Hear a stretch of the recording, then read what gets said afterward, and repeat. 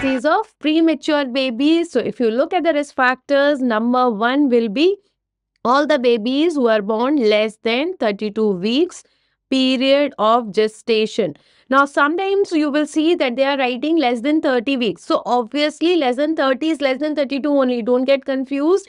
According to the oldest classification which they had given when they had started with the ROP, it was less than 32 weeks.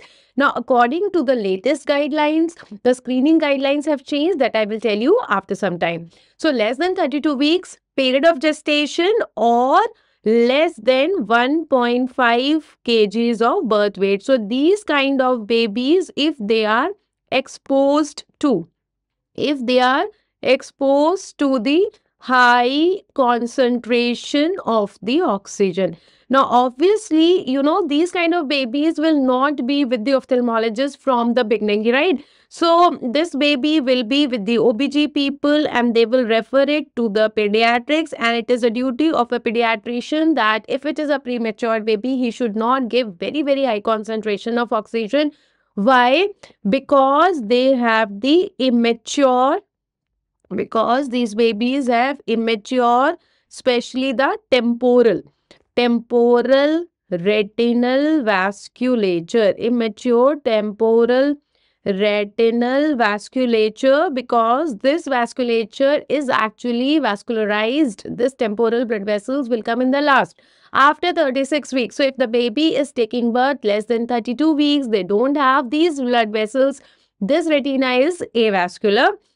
Therefore, it is prone to intense fibrovascular proliferation. Fibrovascular proliferation. It is prone to intense fibrovascular proliferation, and this is especially behind the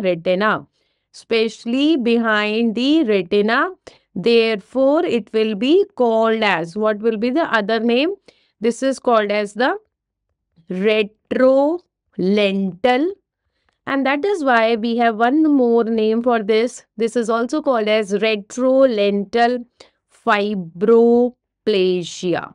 So if you look at this name, it's very simple. See, retro means behind, and it is not behind retina, especially behind the lens.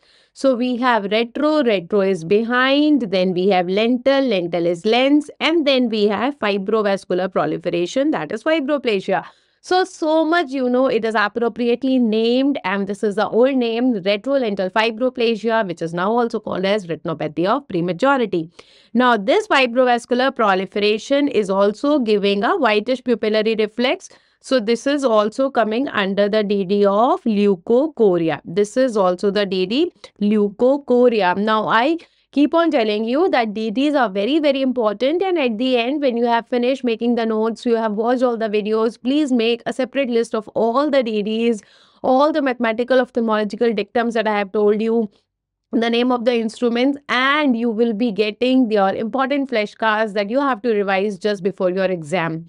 All right. Now, this fibrovascular proliferation, which is developing inside the vitreous cavity behind the lens, why this is important? So, slowly and gradually, it is going to lead into the retinal detachment.